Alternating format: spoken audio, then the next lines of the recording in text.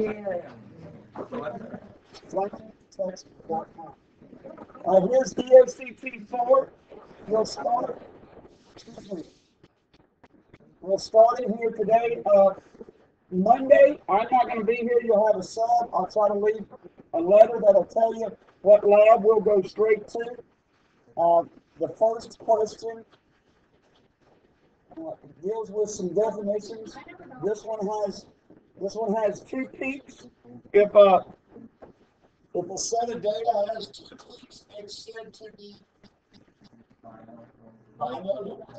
That's what bimodal means. Okay, so number one is A, bimodal.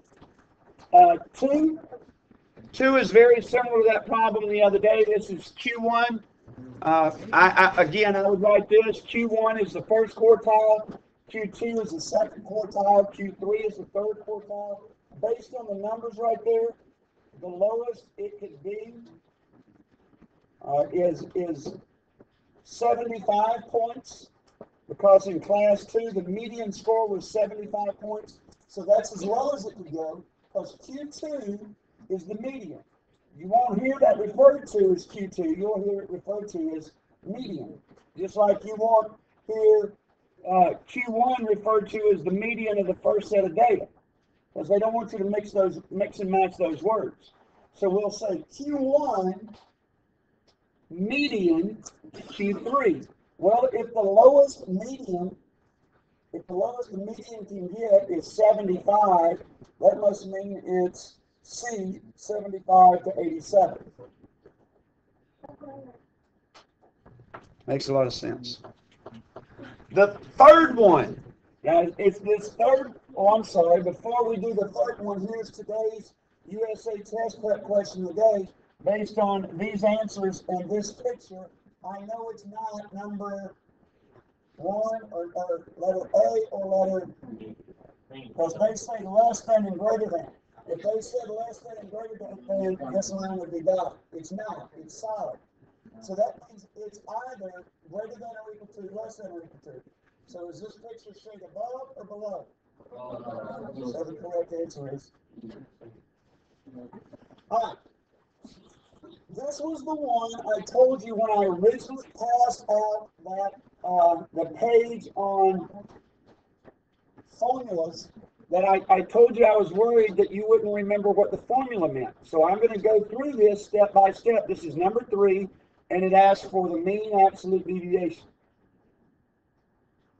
Okay, the mean absolute deviation is exactly what it says, guys. You find the mean, and you find the absolute value of the deviation. You've got to understand what that word means before you know how to use the formula. If you look at the formula, it says X with a line over it. What in the world does X with a line over it mean? Mean. So what you do is find the mean. To find the mean, you simply add the numbers together. 9 plus 12 plus 975 plus 825 plus 1125. It gives me 50.25 divided by 5. So that gives me a mean of 1005. Now think about, listen to what this says. Mean absolute deviation. Now there is a mean deviation where you just take 9 minus 1005, but that's not what we're doing. What we're doing is the absolute value of that. So now I just did 5 addition problems and then a division problem to find the mean.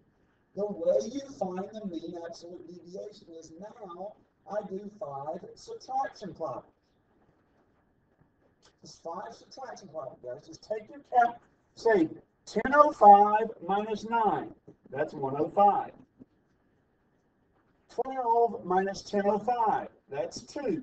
Guys, if you subtract those the other way and don't take the absolute value of it, you'll get positives and negatives. I don't want that. Always take the bigger of these numbers. So I got 1005 minus 975, that's 30 cents. So I got 1005 minus 825. Okay, so I got to figure out what 1005 minus 825 is. So what is that?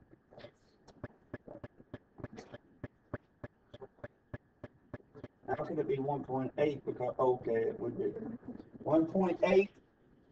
0 kind of threw me for a loop. And then I got 10, excuse me, this time I'm going to say 1125 minus 1005. I do it in order so that I end up with a positive every time. As that's what the point of this is.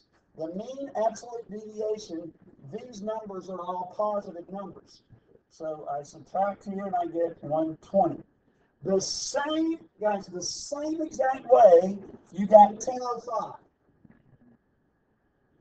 I do this right here. I take these numbers right here and I find the mean of them. 1.05 plus 2 plus 0.3 plus 1.8 plus 1.2.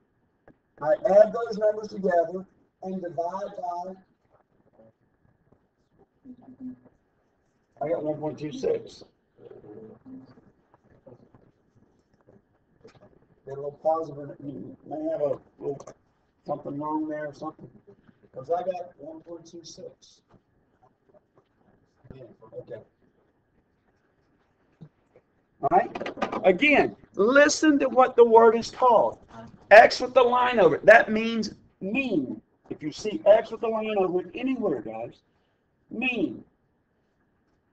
Then absolute means absolute value. I subtract each one of these, each data point. Look, there's 1, 2, 3, 4, 5 data points. I subtract them. All of these are positive. If you get a negative, guys, you did it the wrong way. I just turn it back around, or you can just take the absolute value of it. That's what mean absolute, the A stands for absolute deviation. So then these, you just find the mean again. Mean absolute deviation. All right. About the only other thing,